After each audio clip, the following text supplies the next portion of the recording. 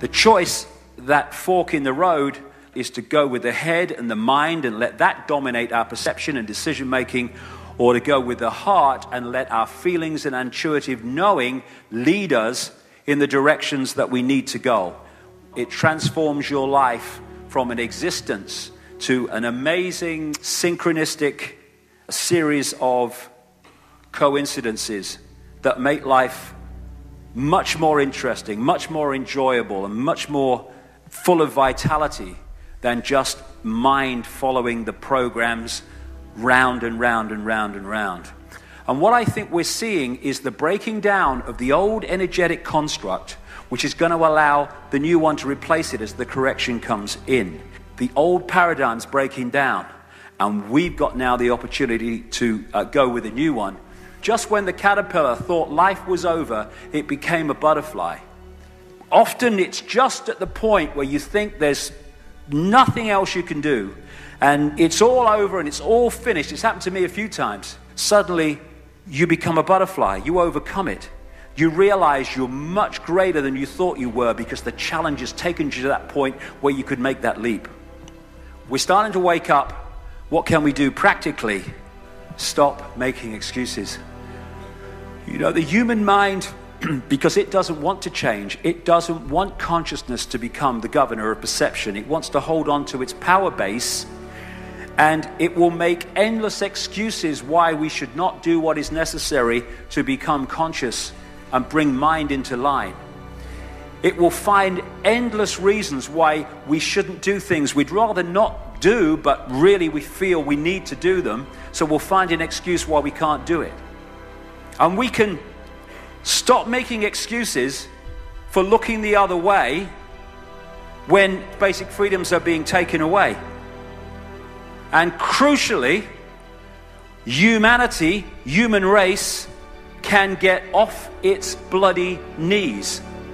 We have been down there in so many different forms all the way through this period of slavery. We need to stop looking up at anything and start looking everything in the eye, because nothing is greater than we are, and we are no greater than anything else, because we are all in the end the same consciousness. Martin Luther King: a man cannot ride your back unless it's bent. We cannot be controlled if we get up off our knees.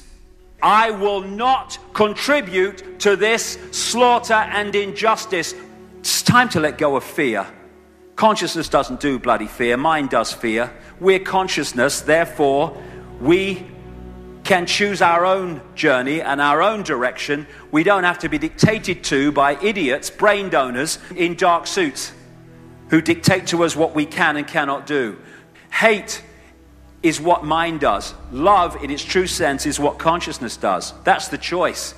We need to come together and stop cooperating with the system that is enslaving us and depends on our cooperation to survive.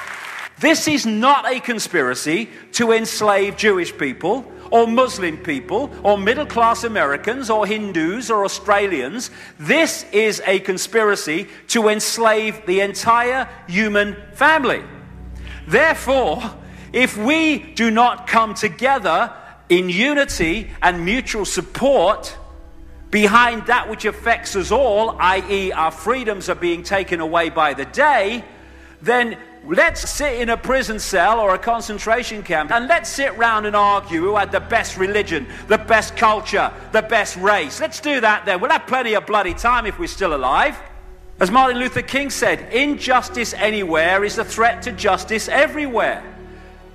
Freedom of speech is the freedom to speak your view and express your version of life.